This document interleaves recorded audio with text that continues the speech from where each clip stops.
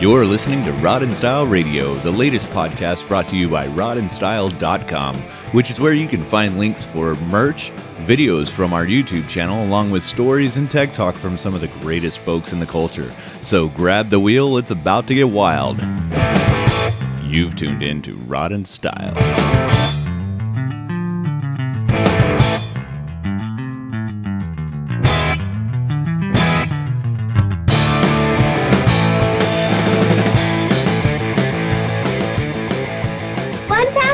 To the car show and we saw one, and I get to go in. I don't really know which one is my favorite car because there's lots of cars I like. I like that. Which one did you get to get in? Do you remember which one it was? I forgot. It was the I believe it was the GTO, if I remember correctly. It was the one from the from Fast 9. I think it's been in other ones too. We're not fully Fast and Furious verse, so we might have missed a few in there. We're watching them out of order. I was gonna say there was so many of those movies that came out one right after the other. It almost seems. I know. You remember like the tagline for Fast and Furious 2 was like Too Fast, Too Furious, and I was wondering like what would be the sequel to that, like 3 Fast, 3 Furious. Right, like it started getting ridiculous after that for sure. But not like it wasn't ridiculous before that. But. No, of course. You know, the kids didn't already need a reason to be running up and down the street. Of course, where we're at, we actually had a lot of street racing happen here in San Antonio when those movies came out, and due to like a few crashes, like they really cracked down on all kinds of street racing. Like it became like a felony at some point. Yep. Yeah, I remember. Yeah, it's like a tour. It's like a store. It's like raining cars. Like it's raining cars. Yeah, that sounds like Sam's favorite song. It's Raining Men. What are your favorite cars to shoot when we go to car shows? The most tourist cars and the most awesome cars. The most awesome cars. Jackson really, you probably see from his Instagram, but he really likes details on cars and like picking out that one small thing about a car that he really likes. I love it.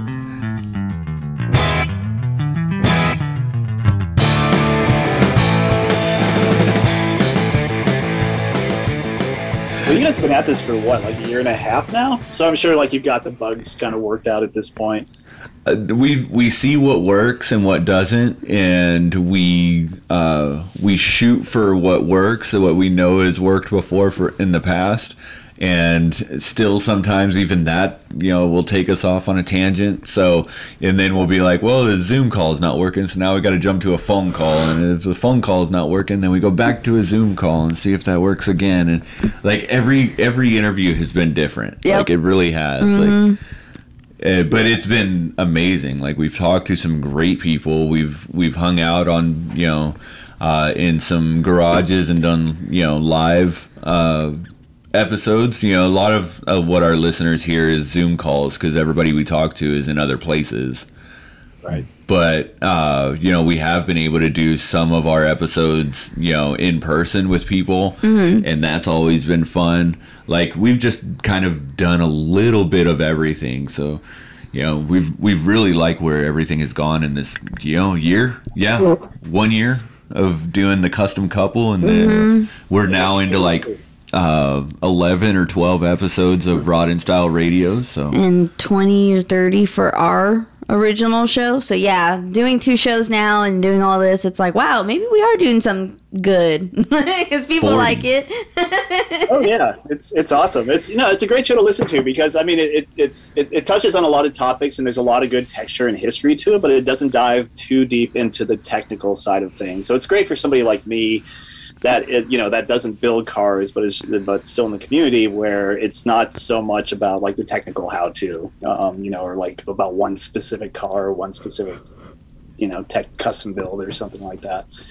So yeah, I mean it's great stuff just to have on when I'm working. It's just back, in the background. And it's just it's fun to hear all the stories and everybody talking about what they're up to. Exactly, and that's what we really like about our show.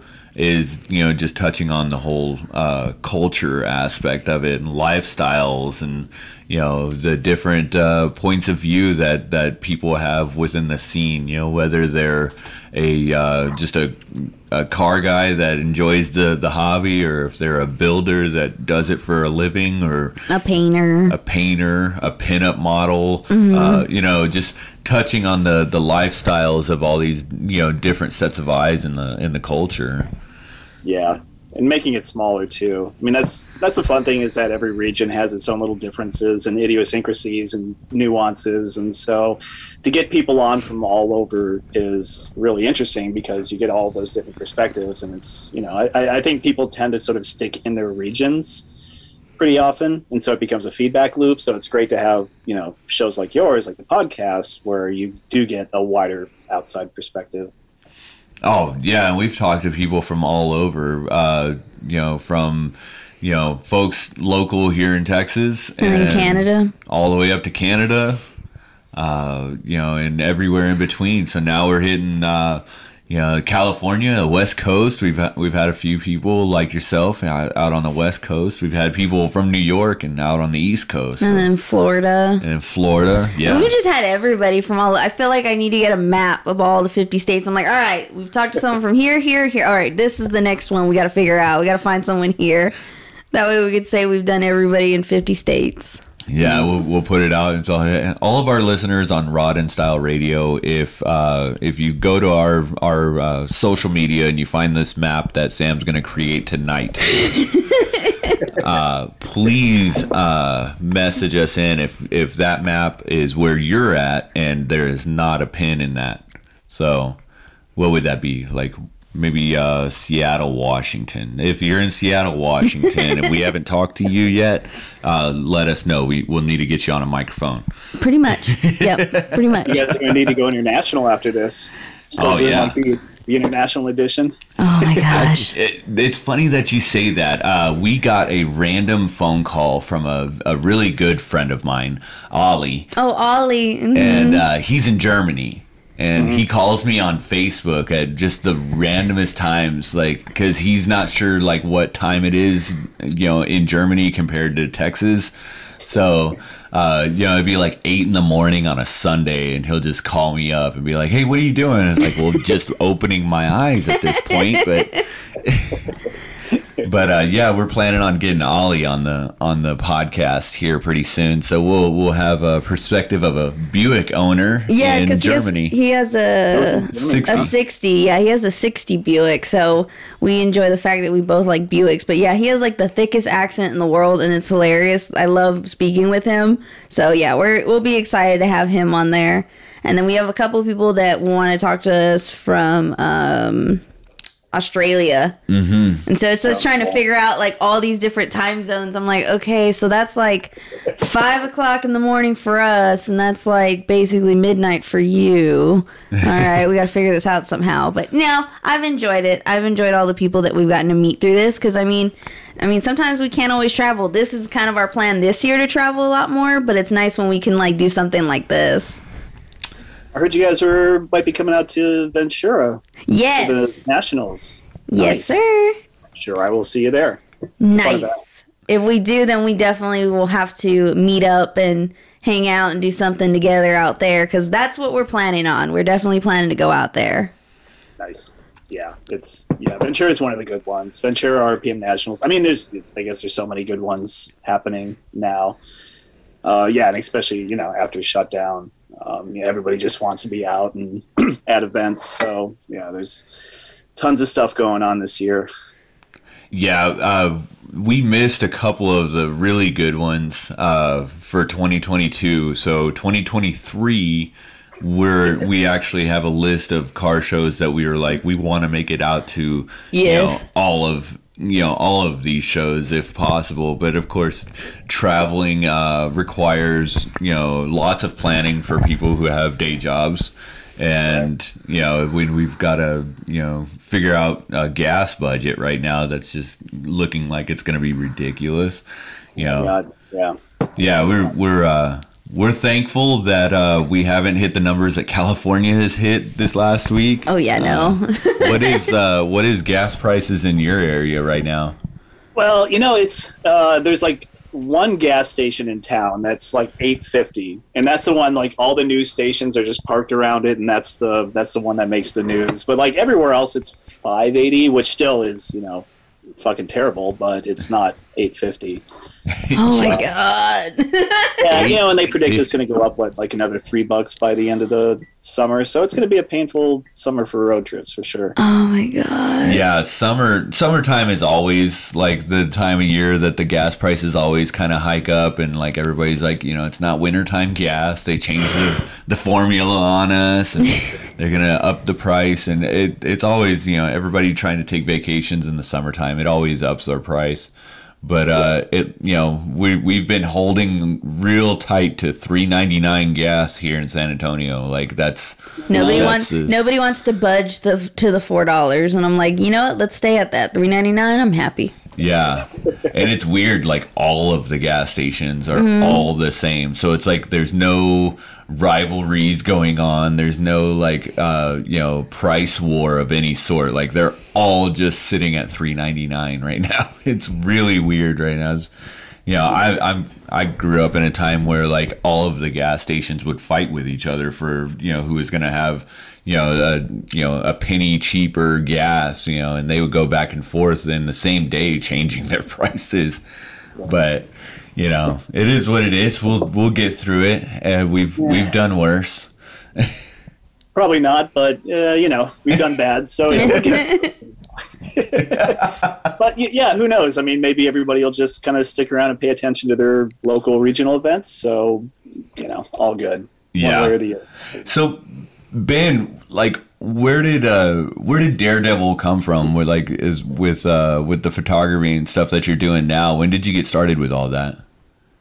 Well, the name Daredevil, the brand, I started about a year and a half ago. And I have an arts background and a photo background, and I've been doing photography since forever. My dad was an amateur photographer. My grandfather was an amateur photographer. He had a small stint with National Geographic. So cameras have always just sort of been in the family. It's a lot of what I photograph is sort of road adventures and travels in Americana, and just sort of capturing like the old America from the perspective of the road. And like just naturally a lot of that involved vintage cars and stuff like that. And so I have another Instagram feed, Helvetica Danger, which is all just sort of vintage Americana, that sort of thing. And I noticed that the car stuff was starting to take a disproportionate amount of real estate there. And for people that aren't necessarily interested in cars, I'm sure I was probably just boring everybody.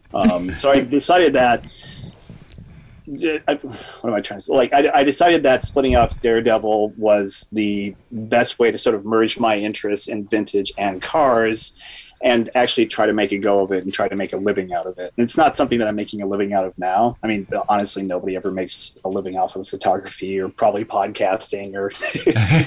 Oh, yeah, no, we're right there with you. This is something that you purely enjoy, that you would like to make, that your end game. Oh, no, we completely understand that. We've come to the fact that, we love what we do and we continue doing it for a reason. And, we would like it to be our main income, but, that's just not in the cards right now. Yeah. So it's, I mean, everybody's just kind of doing it because they love to do it.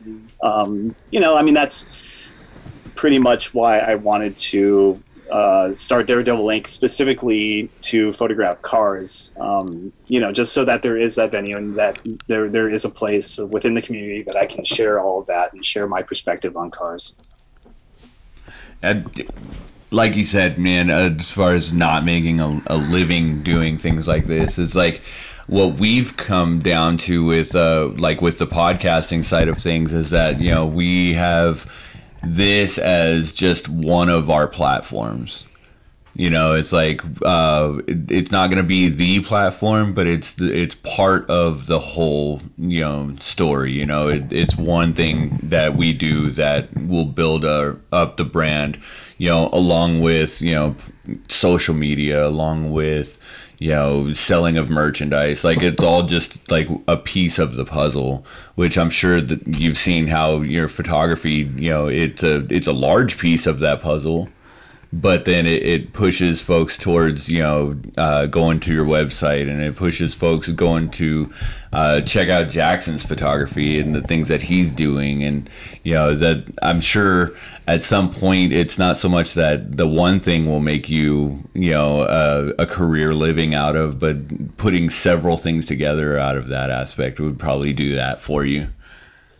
Yeah, exactly. And, my day job is a designer. I do design and animation. And so this was also my attempt to sort of merge those interests where I don't, for my day job, I love what I do for my day job. I do a lot of work in film and TV. But, that's a different path than my hobbies, my interests, like my personal interests in cars and vintage culture. And so that's what Daredevil was sort of established for, was so that I could sort of find a way professionally to be able to do those things. So it's not just about photography, but it's about sort of bringing in my other creative interests as well. Very cool. Photography being the main thing for now. But yeah, eventually I'd like for that to be a little bit more all encompassing in terms of, design and branding and all of that kind of thing. Absolutely. Yeah, no, I definitely see that with your day job. Have you done anything that folks would recognize as far as TV and all that goes? Maybe. If you remember, there's a movie that Will Ferrell was in I think 2007 or 8 called Stranger Than Fiction. Yeah. Like the only serious film he's ever done. If you might remember at the beginning of the movie, it's set up where there's a monologue and he gets up and he goes through his day, and there's all these sort of graphics that pop up around him that talk about what he does through the day. That's me. Oh, wow. Very cool, man. Very cool. There's that. There's if you're a James Bond fan, if you remember Quantum of Solace, which was 3 Bonds ago, the opening title sequence for that, which like the opening titles of Bonds are always like the silhouettes of the girls and all that. My old studio in Kansas City, and I produced the title sequence to Quantum of Solace. Wow, so that's very probably cool. Like the biggest thing that we've worked on that people would recognize. Very cool. I was sitting here going, man, he's going to be the one that says that he got the little lamp for Pixar to jump onto the screen and turn on. No, but the animation studios that used to call ourselves Pix Aren't. We had a little fake animation, Pixar animation that did the same thing. So, Oh, that's hilarious. I love it. I still do a lot of broadcast and TV stuff, but more and more it feels like the stuff that I'm doing with Daredevil is kind of taking over and, becoming what I'm doing more full time. That's really cool, man. We'll have to get Daredevil Inc. to create some animations for the custom couple. Oh, yeah. Rod and Style Radio. That'd be super cool, man. So tell us about growing up in cars. Like, what is the first thing you drove? Well, the first thing my first owned car was a Honda Prelude for my parents, so that doesn't really count. I don't remember what happened to that car, but my car was a '66 Bronco that I picked up right outside of college. And yeah, I had that car for a long time. I love Broncos, so I hated to let that one go, but it was kind of a junker when I got it, and it just never kind of graduated past junker status, no matter, how much work I'd put into it. Like the transmission was backwards on it because we couldn't figure out how to get it to work properly because it had fused before I picked it up. So, like, literally, you'd have to, where the reverse was, you'd shift down to first instead. So I had that, and then upgraded to a '66 Thunderbird. And a '53 Airstream Flying Cloud. So that was our sort of travel set for a while. Wow. And then that was all in Kansas City, where cars are cheap and abundant, and you have plenty of space to park them. And then moving out here to California, we had to get rid of all that and downgrade. So currently, my only vintage is a 50 Panhead motorcycle. That's kind of a work in progress. One of the guys that I work with, and I actually grew up with his son. He's got a '52, Harley, and absolutely amazing bikes. I love those. Of course, those are the bikes that never stop leaking. So like he's like, if there's an oil spot under it, that's fine. If there's not, that means it's empty. So we need to put more oil in it. Yeah, it's I mentioned that my studio is in my garage, and that's where I work every day. But that's also where I keep the bikes. So like I'll go out for a ride and bring the bike back and work and turn around, and there's this giant puddle of oil on the ground. So yeah, it's a bit of a working studio. Yeah. What was the difference in the car scenes that you saw coming from Kansas City moving out west? What was the major differences that you saw with that?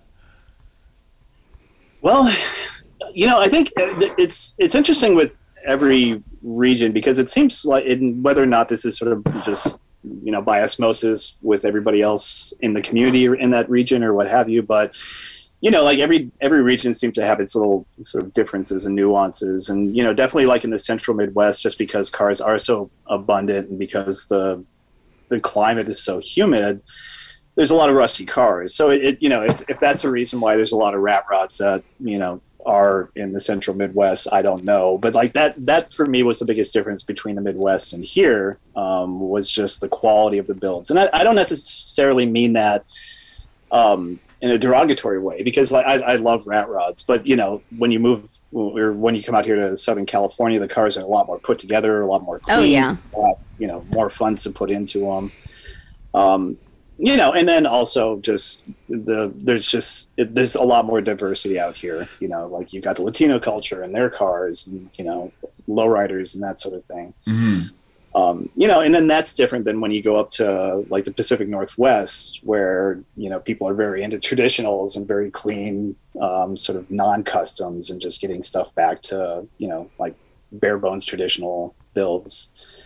So I know, and that's why I love traveling and photographing so much. It's just to catch those sort of regional nuances and differences, and, how people approach builds differently. Yeah, no, we have had, some of the bigger car shows here in Texas where you just see a little bit of everything. Yeah. Yeah. And, like everything comes out to the car shows, whether it be traditionally built hot rods or stock Model A's. We've got a friend of ours that where we eat breakfast at every Sunday, that he has 2 stock Model A's. Mr. Rudy. Yeah, Mr. Rudy. Him and his wife come out to the little restaurant that we eat at every Sunday, and and he switches off every Sunday. So every other week, it's a different car. Yeah, he has a black one, and then he has a green one, but it's completely stock. Like, it's like something that you would just go, like, back in the day to the dealership and buy it, and that's the car. He has it completely all original, and he loves it. So they'll switch every weekend of which car they bring, but absolutely amazing person. We love seeing him every time. Yeah, his cars are like movie quality. Like you could put his car in a movie that was about the 1920s, and it would fit. It would absolutely fit the bill. So, but we see a little bit of everything, and of course we are also in a central south part of Texas, and we're also in a city. So, like, of course, the bigger the population, you're going to have a wider range of what people like. So, I love the fact that you can go into some of the different regions and see what is more dominant in some of these places. We kind of go from 0 to 100, because you'll see the people who like barely have their car running, but they're like, it made it. And then you'll see the person who's like, it's done, it's the way I want it, it works, it drives, like it's like their daily driver. So it's very like all over the board. You never know what you're going to see at half of these shows. So I always think that's really cool. But definitely when, we're going to be doing these traveling to, to California for Ventura, and then we're going to go to Kentucky for Beatersville. It's like we want to see all these other cars to see what everybody else does. Right. Cheat off other people's homework. Yes. I'm like, what are you doing over here? How do you do this?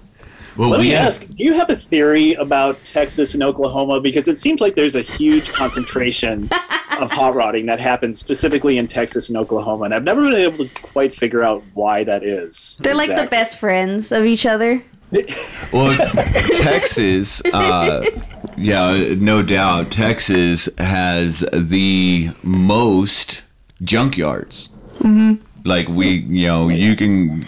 About every city now, of course, they are going away. A lot of the old junkyards are being inherited by kids that don't want them anymore, and a lot of stuff in these yards are getting scrapped, and sold for the weight of the metal anymore. So there's not as many as there was, let's say 15 years ago, so I don't date myself too hard.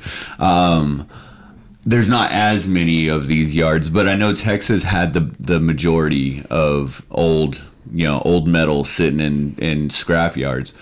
And of course, the joke always is that the only thing keeping Texas from falling in the ocean is how much Oklahoma sucks. But we have a bunch of friends in Oklahoma, and they've got some of the coolest stuff that they probably came down here to Texas and got and took back with them. Yep. Which in turn people from Kansas City would pick up. I noticed that a lot of the Kansas City cars would come from Oklahoma, which who knows, by way might have come through Texas too. Yeah, no, we always have to make fun of Oklahoma just a little bit because of all of our buddies up there. And, we have so many friends, and in the Okie sleds and all those cats every time they come down here. And then this year we're actually going to make it up to Oklahoma for the sleds. Greet with Meat. Greet with Meat. That's their little car show that they put on that. They donate a bunch of money to the Ronald McDonald House. Mm-hmm. And the last couple of years, we haven't been able to make it up. But this year, the custom couple is going to make an appearance and that's go hang out with them. June 10th or 11th, I believe. But it's just... I always find it so funny that it's always Oklahoma and Texas you hear about. Everybody knows everybody. If you're from Texas, every single car club that's out there, everybody that's out there, because everybody knows the Okie sleds down here from either if they know the person or they've just heard stories. They're like, oh, we know who they are. But it's just so cool like that. It's really that's weird to me. Yeah, and it is kind of weird to us because we already hang out with them all the time, we don't even think about it. We're all at all the same car shows. Especially the ones that happen in the Dallas area and stuff. It's not too much of a trek for them to come down, or the stuff that goes on there in the Oklahoma cities that we go up and try to be a part of as well. We all just kind of hang out in the same circles, and we all kind of dig the same things, so it's just natural for us. But then they have this huge custom show every year, the Starboard show. And some really cool builds get taken to that show. This year we actually had Jeremy Jones on our show and talking about his reveal at Starboard. He revealed that he built Space Junkie 1.5. Space Junkie 1.5, huh? Yeah, so the cool story about that, and the folks that listen to our show, go back and check out those episodes if you haven't already. Ian Russell built Space Junkie and then tore it apart and used the parts off of it to build Space Junkie 2, which was one of his hot rods that had a bubble top and all of that. Well, Jeremy found the body for Space Junkie, the original one, and was like, I know this car. I've seen it before. I know I've seen this car before, and found out, oh yeah, this is the original Space Junkie, and decided he was going to build it. And he got Ian to help him, with parts of it, and he got his dad to help him with parts of it and all that, and made his own rendition of it. So when they unveiled it at Starboard, that's what they put it as, was Space Junkie 1.5, because it's not quite the two. Two already existed. I was really hoping to make it down there this year, maybe next year. I try to do one bigger event every year. So last year was Hot Rodorama up in Pendleton, Oregon. This year I'd really like to do Gathering at the Rock. Seems like that's sort of where everybody's gravitating towards. We've been seeing a little bit about that. I hadn't heard of that show before, and then we started seeing some things posted about it recently. So that one does look interesting. Yeah, I haven't been, but yeah, I've heard good things. So I'm kind of curious. It'd be nice to go back to the Midwest. You know, I'd like doing that every year. Like when we moved out to California, we decided we weren't going to lose, you know, touch with our Kansas City roots. So we try to find an excuse to go back every year. And so far it's been Greaserama. But we'll see what it is this year. That's another one that we put on the list for shows that we want to go to is Greaserama. We've never been to that one. So of course, when me and Sam got together, like we were like, we're gonna do all of these cool things, and we're gonna buy cars, and we're gonna, you know, travel the world, and the world shut down on us. Yeah, they said no at that point. They're like, no. Yeah. World said no.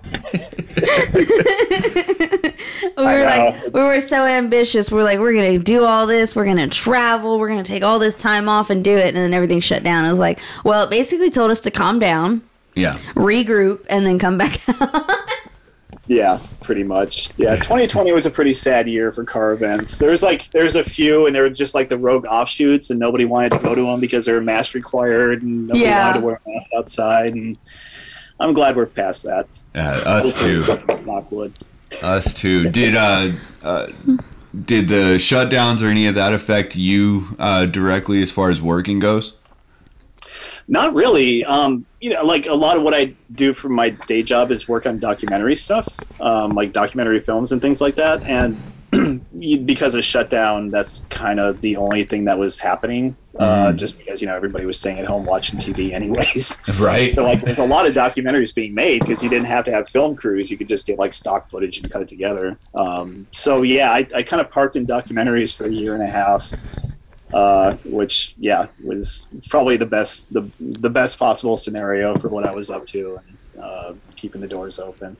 So I mean, you know, but I work at home, and I did before shutdowns. So just in terms of, like, you know, daily disruption, it was about the same as it was before. Yeah. Same with my wife. She's a seamstress and she works at home. So nice. Very cool. We'll have to get her to make Sam some pageant dresses. I can plug her. She's Rosetti's Thread on Instagram. She does a lot of custom, you know, vintage stuff, and especially like during shutdown, masks became like 100% her thing. She went from just like doing a few for friends, and she posted it on her Instagram page, and all of a sudden, like, the orders just started flooding in, and that was, you know, a year and a half of, you know, 16-hour days of her just pumping out masks over and over and over again. Oh, I believe it. I bet, yeah. It's crazy how this whole pandemic, like, changed a lot of industries. Like, who would have thought that surgical masks were going to be a necessary thing just to go to the grocery store and things of that nature? Like, we were required to wear them at work because our work, you know, it is work real closely with government, and whatever they say, you know, whatever the CDC was saying was required. So it's like all of a sudden we have like this abundance of masks and all kinds of craziness like that we have to have. And I was like, man, somebody just made a bunch of money right now, like overnight. Yeah, we should have been investing in mass stocks before all of this went down. I'm sure we'd be millionaires by now. Right. If you bought stock in 3M like just the week before. Yeah. So that is totally wild. We'll totally have to get her to make you some dresses. Sam's gonna be competing in a bunch of pinup contests this year. Oh yeah, all over the place. I hype myself up for it, but then when I get to the actual stage part, I'm just like, oh shit, am I really gonna do this? I'm like, well, shit. They already told me I gotta go. Like, I have this whole panic mode, like 5 minutes before I even have to do anything. I'm like, why am I like this? I get so excited and then I panic. It never gets easier, does it? Like, no. It's always like, you know, like with public speaking or just performing or whatever, you know, you'd think after doing it a bunch of times it gets easier and easier, but it never does. No, it gets worse each time. And then, you know, that's one of the things I've learned from doing it, because I never was like, oh, I want to do this. Like, I kind of just like would do it for fun because I just was like, I want to see how this goes. And then it's like, it is a lot of fun, but at the same time, it's like you're getting judged on how you look, how you dress, how you style it. And it's like, well, shit. I'm sure after doing it for a while, the stakes just get higher and higher because at first you're just doing it purely for fun, and now you have attention, and people come out to see you. And ever since I won Miss Invasion in Dallas, because that's the biggest show that happened. It's one of the biggest shows that happens here in Texas. Like that's like the big one to win. Like I was competing against girls who it was their third or fourth time competing for it, and it was my first time at the show and my first time competing, and I won, and I was like, well, shit. All right. And so, as we've been traveling and we've been talking with people going out, they're like, oh, you won that. I was like, I did. So now I feel like the pressure of like, oh, God, they know I won something. Like now it's like, okay, now you got to you got to keep it going. You got to keep that stamina. So, yeah, I feel it a little bit, just a tiny bit. I mean, here's a point. Ben, you're tattooed. Have you been tattooed recently? Most recent tattoo is this creature from the Black Lagoon, which I got. I have a theoretical tattoo trend where anytime I go to shoot an event, I want to get a tattoo from that local artist, which it doesn't really work out that way because it's usually on a weekend and they're closed or whatever. But the creature from the Black Lagoon was when I went to France to shoot Normandy Beach Race in 2018. Oh, wow. Stopped by Dunkirk specifically for this tattoo artist because he does a lot of traditional sailor tattoos in France and he's really well known for it there. John_UAT, if anybody wants to look him up on Instagram. He does fantastic tattoo work. So in your later years, did the tattoo hurt just a little bit more? Well, it was more irritating in the sense that I just wanted it done and over with. It's not quite the experience. You're just like, all right, I know what this is like. I don't want to sit here for 6 hours. Let's just get this done faster. Me and Sam have had this conversation a few times now, and then just recently I had another session done on my back, and I had the same conversation with my artist, and he's an older cat, and we were just randomly talking, and he's like, this shit hurts more now, doesn't it? And I was like, yes, it absolutely does. As we've gotten older, like I get to where I don't want to sit for him anymore, and I get to where I get antsy, and, literal thin skin when we get older. Totally. Yeah. So I was like, man, okay, you're tattooed. You probably have a perspective on this. Yeah. I think something's going on with it, and it's hurting more these days. Oh yeah. No. Is your hand fully black? Am I seeing that correctly? It's not completely black. It basically is. It basically is. It's a cover up. I had a black sheep. Oh yeah, I can. That's a cover up. Yeah. So Ben is completely black on one arm. Pretty much, yeah. Yeah. It's funny. One of our artists was doing that.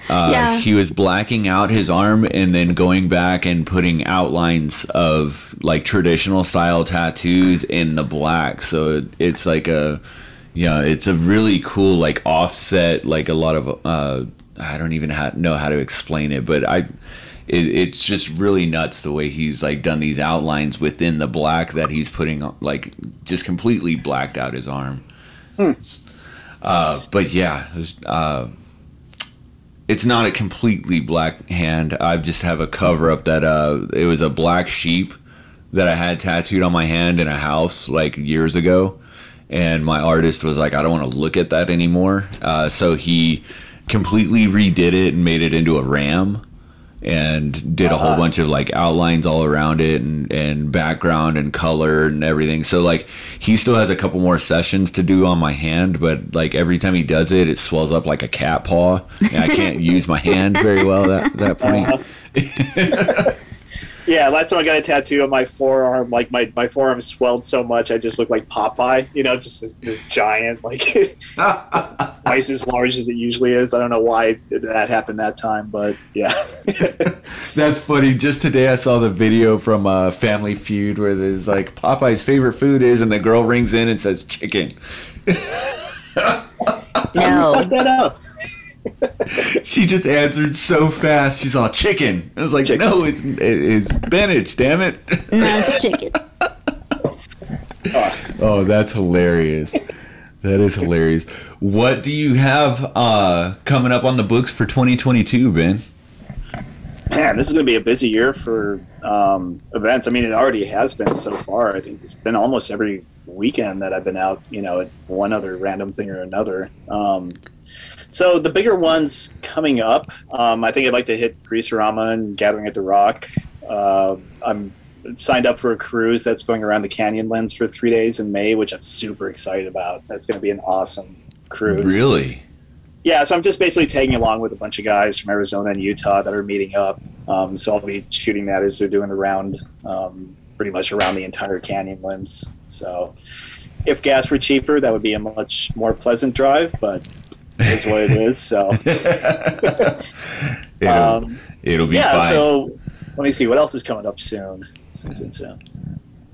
I mean, nothing officially on the books other than those, and like the random cruises that always seem to happen around town.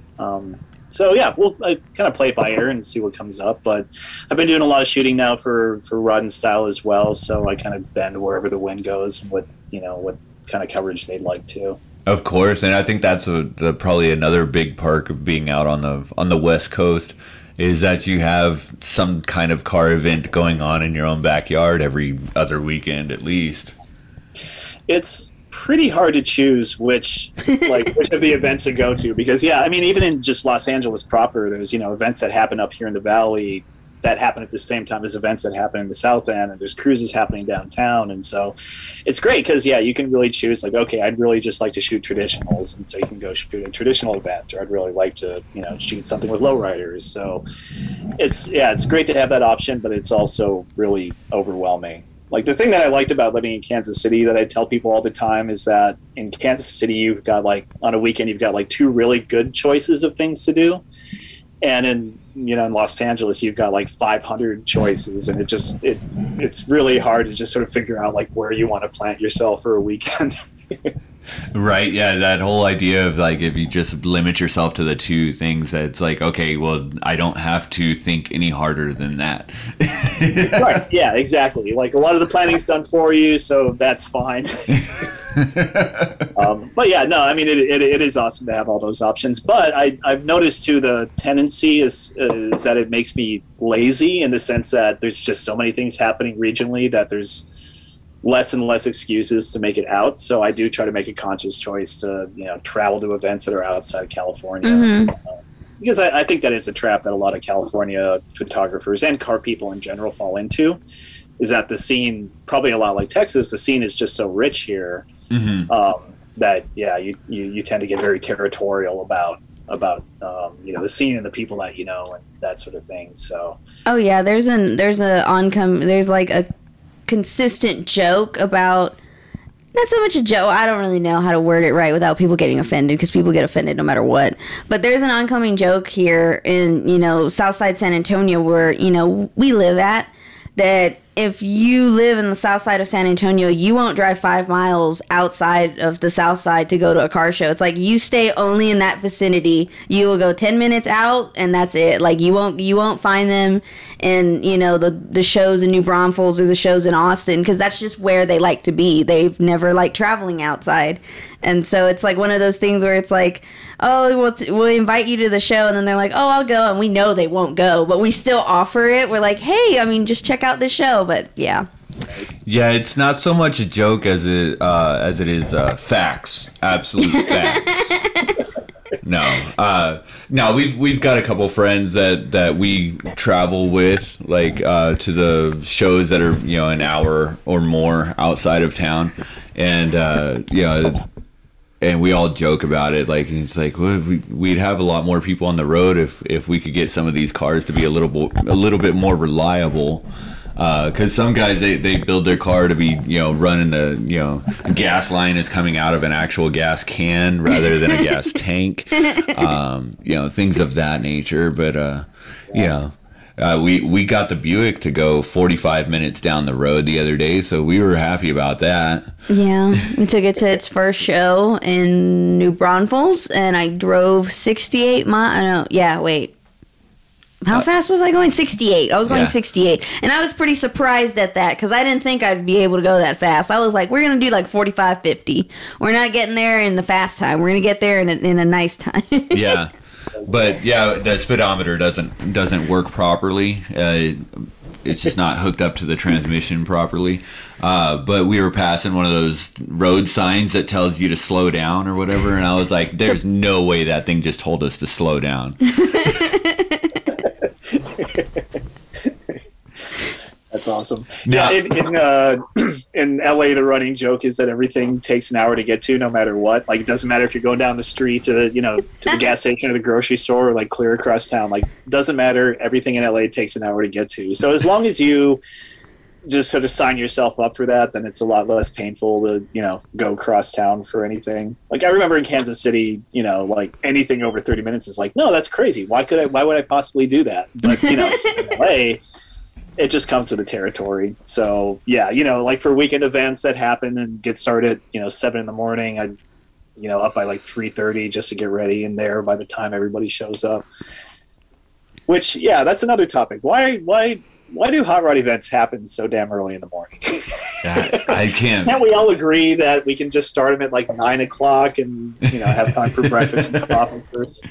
Yeah, I can't even understand it either. And the running joke with that too is like you have no problem waking up for a hot rod event. Yeah. Waking up for work on Monday, that's pulling teeth. A different story completely. If I gotta be up at 3 o'clock, which I do, we get up at 3 o'clock for work every day. Because right now, with the way things are going, we're using one vehicle, between me and Sam, and she drops me off at work at 4 o'clock, so she can be at work by 4:30. But yeah, 3 a.m. sucks. But if it's a hot rod event, shit, I'm up from the night before, no problem. He is. I'm asleep. I'm like, no. This past show that we went to, that we took the Buick to, we were supposed to be there at like the gates opening at 8, and we had like a bunch of friends meeting us there and stuff, and I was like, yeah, we're gonna do it. I had to go to work at like 8 p.m. at night, and I worked until like midnight. So I got home and I just looked at him. I was like, no, it's not gonna happen. I'm telling you right now, it's not gonna happen. I'm not getting up. And sure enough, it went off. We looked at each other. I was like, no, it's not gonna happen. So we were texting everybody. We're like, we're gonna be there probably at like noon. Like, it's still early enough, but yeah, no, I am not the person that will get up that early. I hate it. I hate it more than anything. Yeah, I mean, there's a fun ritual to it. I do like the process of getting up that early in the morning and loading stuff in the car, and being the only person on the freeway going to the event. The sun's just barely coming up. There's like there is something that's very nice and personal. I think about that whole experience. But yeah, then 7 o'clock at night rolls around and you're almost falling asleep on the drive home, and yeah. Oh, absolutely. Yeah. See, I grew up with parents that loved to bass fish. And it basically was we would plan a fishing trip, and if the sun was up, we weren't going to go fishing. Like, we had to be on the lake with lines in the water before the sun was up. And that's just how it was. So if the sun got up before we did, well, then we're not going fishing today. And I think that carried over into hot rodding for us. There's an event here in LA, in Huntington Beach, called Donut Derelicts, where it's a very casual car show, and every weekend everybody just shows up at a parking lot in front of Adams Avenue Donuts, and they just hang out for a few hours and everybody disperses. But everybody disperses by probably 8 o'clock in the morning, because everybody wants to go get their Saturdays done doing other things. So it's a blessing and a curse. Like, it's awesome that, you've got the rest of your day ahead of you, but like literally the car show happens from like 5:30 in the morning to 8. And if you get there after that, you'll probably catch a couple of Chevys like parked in the corner, but that's it. Wow. That's crazy. Yeah. Well, it's fun, but yeah, it's a bit of a marathon. Is there anybody that you would like to give some shout outs to while we got them on the show here? Well, you guys for having me. This is awesome. Thank you. 100%. Thank you very much. Yeah, and like obviously, I'd like to thank Chuck too, just for kind of bringing me into the fold and introducing me to you guys. And like nobody else specifically, but just giving a shout out to Los Angeles and Southern California where I'm at, and it's just such a great scene to be around, and everybody's just super cool, and it's a wonderful scene to be in, and it's humbling and it's a privilege for me to be here shooting. So I, as best as I can, give a shout out to the full community here. Awesome. And of course, from the custom couple to you, man, we definitely enjoyed having you on the show. Rod and Style Radio has been a really cool, blessing of a podcast for us to be able to jump on as a platform. And, to meet folks like you and meet folks like Jackson, being able to see the next generation of hot rodding coming up, and people who are just absolutely loving, the whole culture and everything, and they're passing that down to their kids the way that we want to with ours. We love seeing that. So congratulations to you for being Dad of the freaking year, man. And to you guys as well. Let's get this next generation raised well. Yes, absolutely. Absolutely, man. Well, if you have nothing else, we will let our listeners get back to their normal daily lives, and we will get back to ours. There's a portrait of you guys while we're talking. As always, folks, stay wild.